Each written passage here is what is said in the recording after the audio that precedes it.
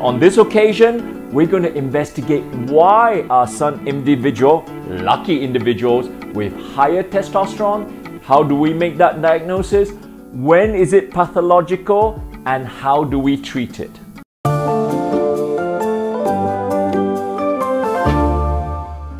Testosterone is a steroid-based hormone that's very important in two parts of a man's life. During the embryonic stage, testosterone differentiates between girls and boys and actually created the secondary male characteristics such as phallus, and also the testicles drop into the scrotum and secondary male characteristics. The second phase of testosterone's importance is during puberty. However, when sometimes that excessive amount of testosterone persisted into adulthood, it might raise some concerns because for some individuals, you might have heightened libido. You definitely get a lot of oily skin and acne. You might get that aggressions and also other things such as excessive hair growth, a lot of shaving, and also other things such as slightly higher blood pressure and slightly thicker blood concentration because of polycythemia. In fact, the testosterone itself is quite variable between individuals and even variable between different parts of the days. So the best time to make the diagnosis is to take the blood test between 9 a.m. and 11 a.m. because we standardize that level of testosterone. If the testosterone is excessively high, then we're a bit concerned. It might be due to two types of tumor.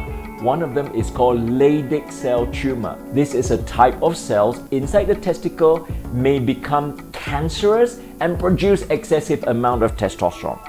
The other area that might be cancerous may be adrenal glands.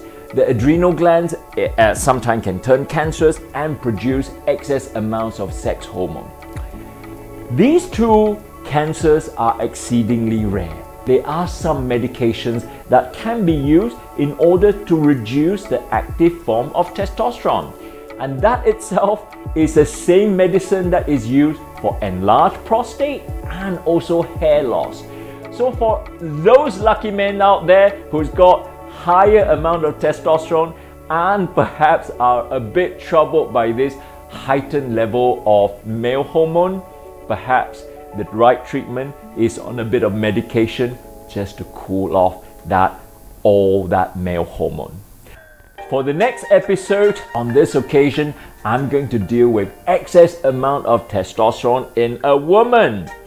So the excess amount of testosterone in a woman, you might think it's something quite harmless, but it can cause quite an embarrassing amount of problem such as hirsutism, growing excessive of facial hair, and also coarse voice. So if you're interested to find out why do women have excess amount of testosterone, and you are interested to find out a condition called polycystic ovarian syndrome, then stay tuned for next week's Putting Dr. G on the Spot.